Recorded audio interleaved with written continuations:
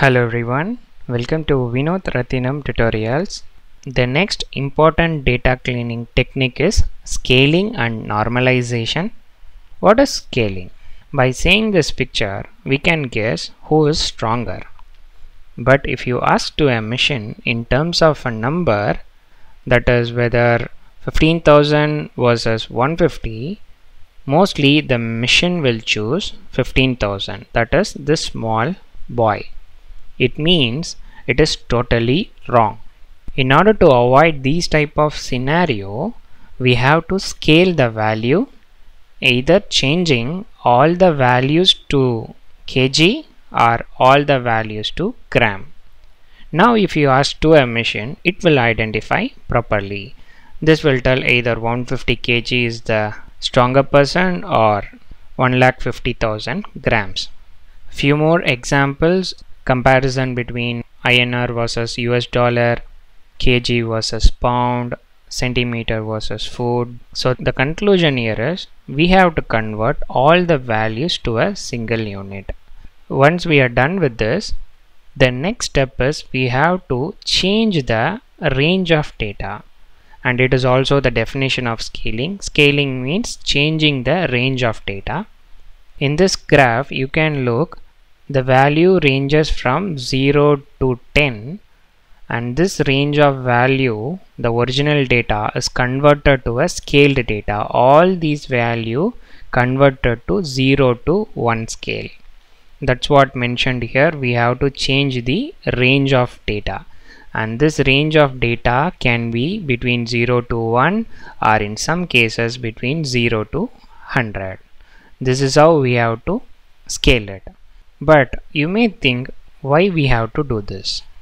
By scaling your variables, you can help compare different variables on equal footing. For example, two columns, one is for the weight, another one is for the height. Both of the units are totally different, but if you want to compare those two columns, bringing the two columns under a common scale will help us to analyze the data very easily. These can be done using the Python library, so you no need to worry about that.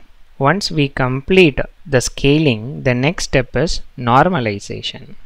Normalization means change the shape of the distribution of data. Scaling means we are changing the range of the data. Normalization means changing the shape of the data, and this is a very famous interview question. What is the difference between scaling and normalization? And normalization is also called as Gaussian distribution.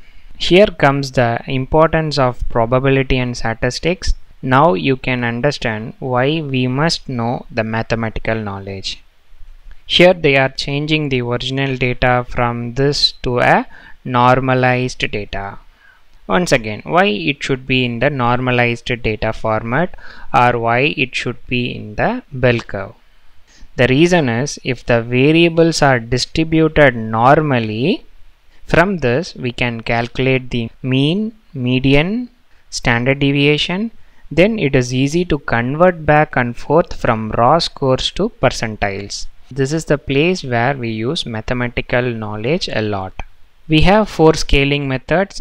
Rescaling, it is also called as min-max normalization, then mean normalization, then third one is standardization, which is also called as z-score normalization, and fourth method is unit vector.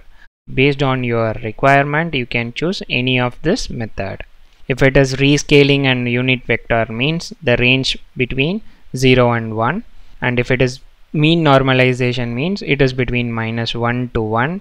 And if it is z-score, means we have to replace all the values in that column with z-score by keeping mean equal to 0 and standard deviation equal to 1. And these are all the respective formulas. And you no need to worry about these 4 formulas, because once again I will be posting a separate video to explain each concept. For time being, the takeaway point is scaling means changing the range of data. Normalizing means changing the shape of the distribution of data. If you remember these 2 points, it is more than enough. That's the end of this video. In the next video, we will see the remaining topics. Thanks for watching. Happy learning.